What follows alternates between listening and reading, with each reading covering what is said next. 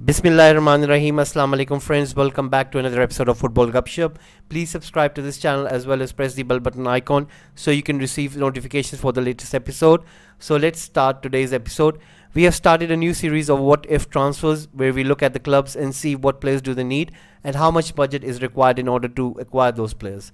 We will see what do they have at present and which areas do they require strengthening, and then we will look at potential targets and see if the respective club can acquire them. So we will allot them a specific budget and see if it works. In this second part of series, as you've seen the thumbnail, we'll be looking at Manchester City. We will try to allot them about 150 to 175 million. Manchester City are the current champions and also the league leaders of the Premier League. City have a very strong group of players. They have a very strong core. Manchester City target is to win the Champions League as well as keeping the Premier League title. It seems that City are blessed in all positions and they don't need much in terms of recruitment, but still there are some areas which need attention. So City squad, they consist of many good players. We'll be starting with Edison, Laporte, Diaz, Stones, Nathan Ake, Cancelo, Walker, Zinchenko, Fernandinho, Rodri, De Bruyne, Gundogan, Silva, Sterling, Mahrez, Jesus, Foden, Alvarez and Grealish.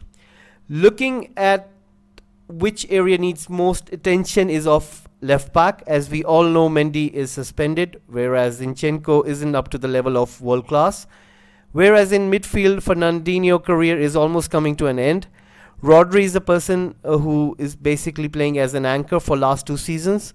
But if an injury takes place, then City do not have any specialist in the defensive midfield area.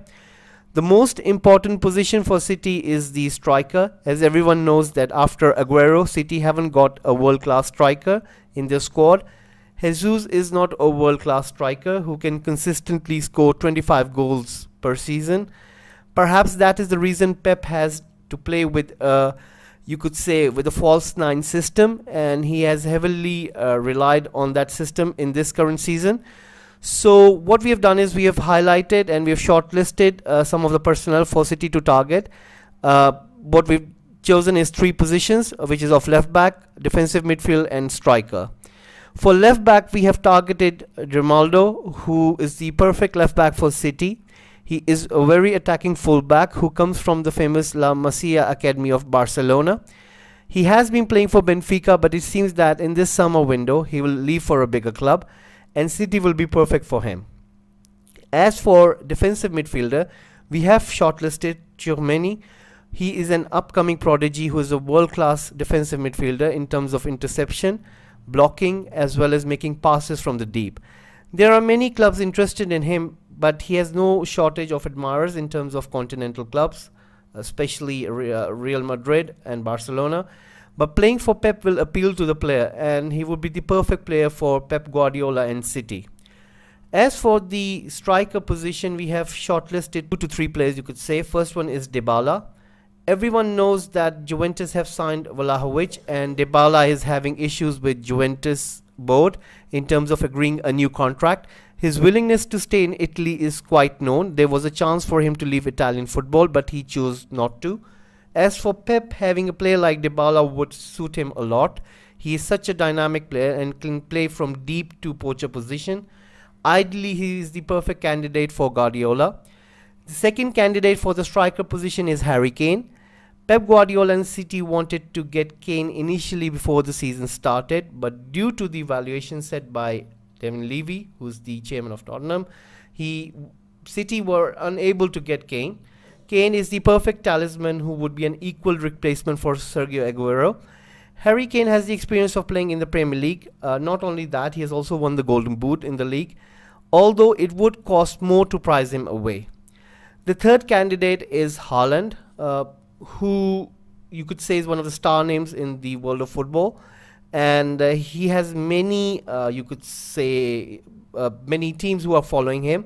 It will be pretty tough for City to prize him away, as everyone knows that Real Madrid and Barcelona are also very keen on him, And Raiola, who is his agent, wants one of his clients to represent one of the Spanish giants. So City will have a lot of convincing to do. In terms of pricing, Ronaldo will cost about 25 to 35 million, as he has only 1 year remaining on his contract. As for Tchouaméni, he will cost more than 50 million. As for Dybala, his contract is finishing at the end of the season, so he could sign for free. So that's a very good transfer if City could be able to pull that off. As for Kane, he has 2 years remaining on his contract, so City could offer 100 million again and see if they could get him this time. Whereas in terms of Haaland, there is a lot of competition, but perhaps for him to play under Guardiola might be the attraction. And he would cost around 100 million too, so involving all these transfers, the total cost will come around 175 million. So folks, hopefully you would have loved this episode. Please subscribe to this channel, press the like button, and do give your suggestions in the comment section of what you think about these targets. Also, do press the bell button icon so you could receive notifications, and I'll see you in the next episode. Thank you for watching.